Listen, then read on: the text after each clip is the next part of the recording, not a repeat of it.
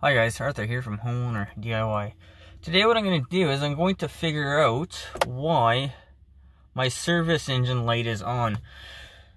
So to do this, what you need to do is you need to have a scanner.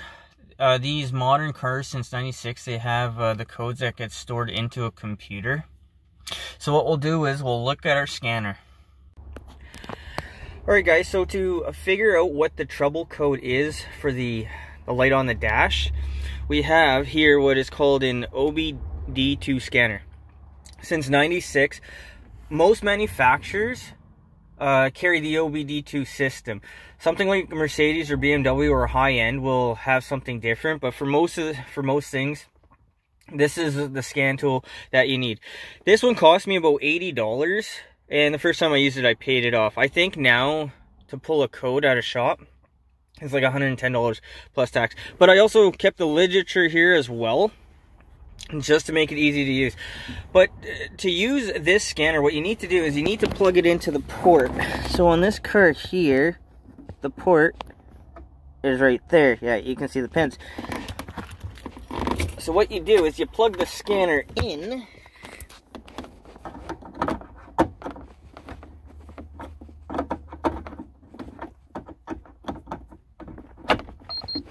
Okay, that's plugged in.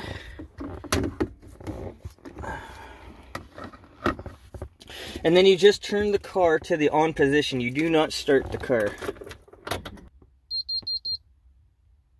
Alright, so our trouble code is PO131.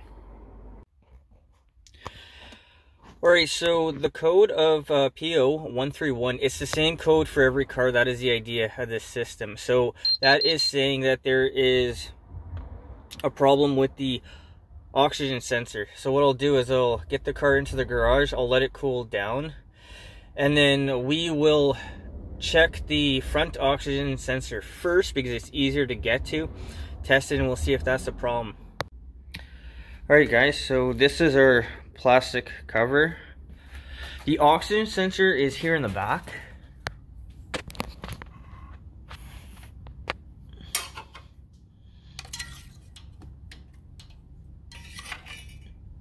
So that is it right there. And then this wire comes off it. So this whole vertical piece is the oxygen sensor. So the idea of the groove, it'll fit over the wire, and then you can get it on. So guys, I would put a little bit of penetrating oil on this and go gentle. Don't just crank the hell out of it. Try to loosen it off with a little bit of finesse. Alright guys, this is our tools list. We have our socket set here, extensions, gloves, wrenches. I don't know if I'm going to need them, but let's be prepared anyway. And then this is a oxygen sensor socket.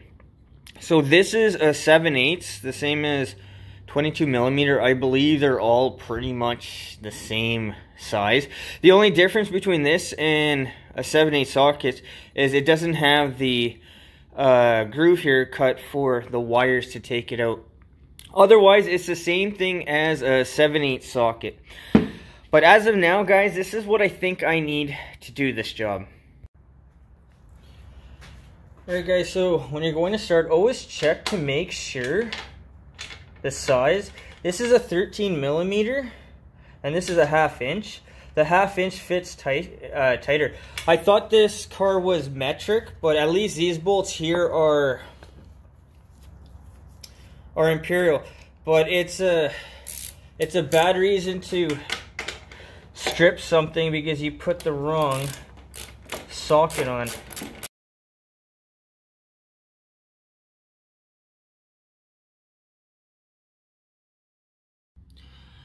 Alright, so this is the wire for our oxygen sensor. So the wiring harness is here. There's a tab that you need to pull on the top side. You pull that out, and then you can disconnect it.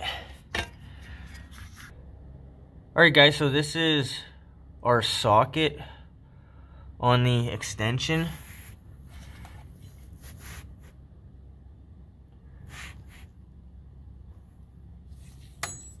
So what we're going to do is we will slide it on so the wire has a space to go. Alright, so our ratchet's in place. Righty tighty, lefty loosey.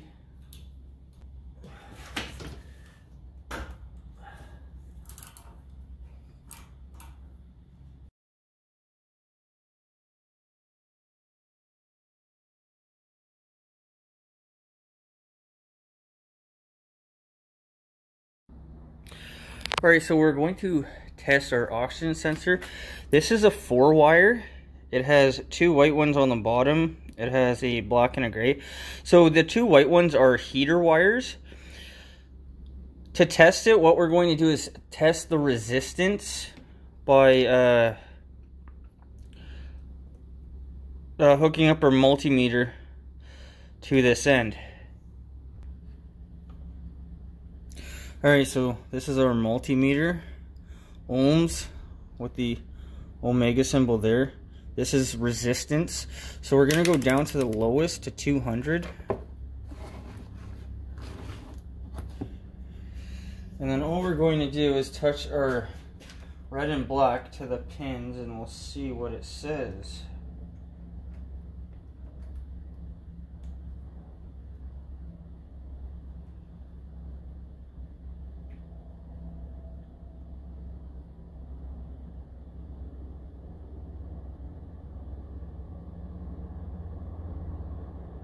Alright, so 5.5-ish ohms. So if it's not open, which would be infinite, there's no breaks in the wire, so that is fine. So what we'll do now is we're going to test our voltage. So we're going to put it to our volt setting. We're going to go to 2 volts. And what we're going to do is we're going to test to see how many volts this sensor produces.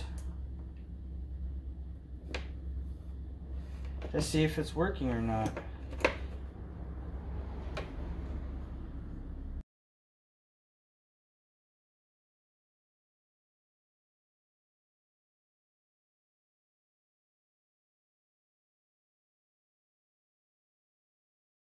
Alright, so it's around 7.5, which it should be around 1 volt. Alright, so I'm going to put the oxygen sensor back in. Make sure that you put a little bit of anti-seize.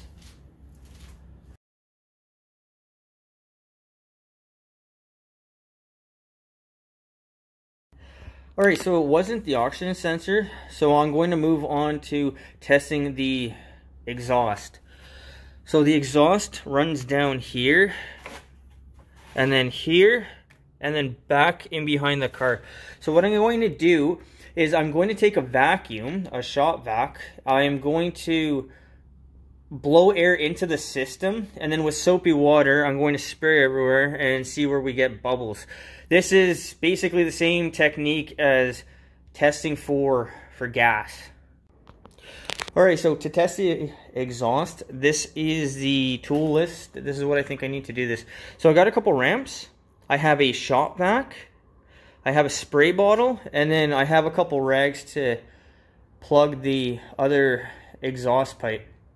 So the plan here is to drive the car up onto the ramps. And then I will use the shop vac to blow air into the system through the exhaust pipe at the back, and then I'm going to spray the soapy water and we'll see if we find any leaks. Alright, so the car is up on the ramps. Guys, be sure to always chuck your rear tires so your car doesn't move. Alright guys, so we're going to set up our vacuum. So this is our shop vac. It sucks in through the front and blows out the back.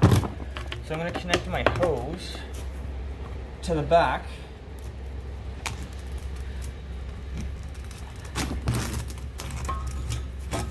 I'll put the hose and then I'll use a rag as a seal for the other side, and then I will stuff the rag into the other side to block that off. So the idea here is this is our pump, and this is going to blow air into our system, and when we spray with soapy water, we will see bubbles. Alright, so this is our exhaust manifold. 1, 2, 3, and then it goes up the side underneath here around the block, and then the 3 in the back connect into it and go down. So what I'm going to do is I'm going to spray water here along the pipe, and then we're going to see if we can find any bubbles.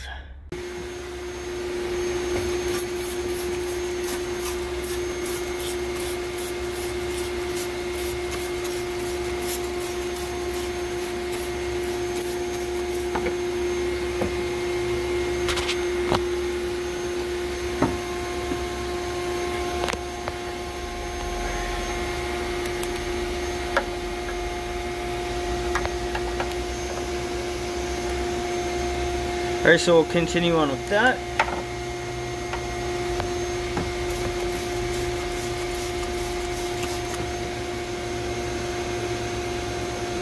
Everything looks good.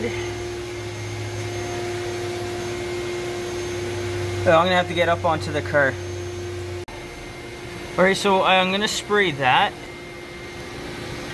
And then that is where the oxygen sensor is there. So I'm going to spray this, and then once this is all done, I'm going to go underneath the car. I can't hold the camera and spray at the same time, but I'll spray it and we'll see what we find.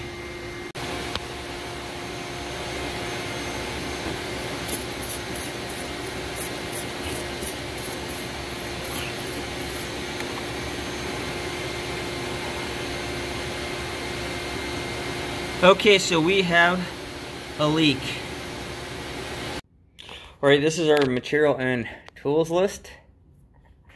Gloves, a wire brush, and then this is an epoxy that you mix up and you put on the crack or the brake. It says it's good up to 2000 Fahrenheit. But this is what I'll be using on this job. Alright, so that's where I'm going to sand. I don't think there's enough room to get the camera in to watch me do this. But we'll just look at the results. Alright, so that's what it looks like. So what I'm going to do is I'm going to put the epoxy between the two, and we'll see what it looks like after I'm done. Alright, so this is what this stuff looks like. I've never used this before.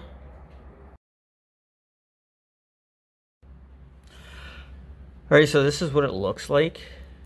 It's the grayness. So all I'm going to do here is I'm just going to put it on my finger and just spread it along the crack. Alright, so you see all the gray between the two? That is, right there, all that gray there. That is my patch job. So it says that I need to wait 3 or 4 hours. I'm going to clean up for tonight, and then we'll take it for a test drive in the morning.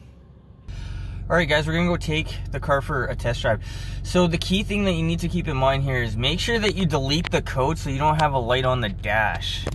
So our light is out. So there's 2 ways you can delete the code. You can either use a scanner to delete the code, or you can also unplug one of the leads. The thing about unplugging one of the leads is that you can lock out your radio. If you don't know the code, then you have no way to unlock your radio again. So that's something to be aware of.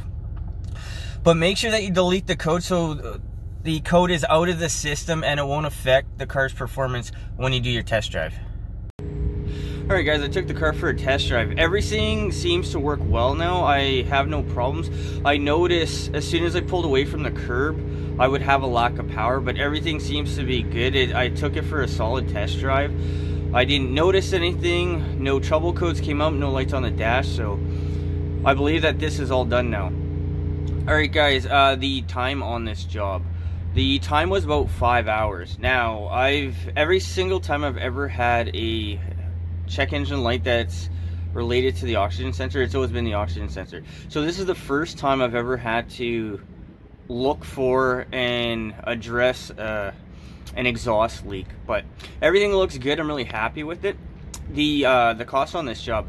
The paste itself was about $10. Really, it's not the material, it's the diagnosis that is going to be the expensive part of this job. But this is a first for me. It took a lot longer than I wanted to, but again, that's how we're going to get better. We're going to try new things and not be afraid to fail from there. Guys, I hope you enjoyed the video. I hope something here is going to help you to be better working on your own car when you need to go ahead and do that. Guys, until next time, please hit the like button, subscribe, and I'll see you on the next project.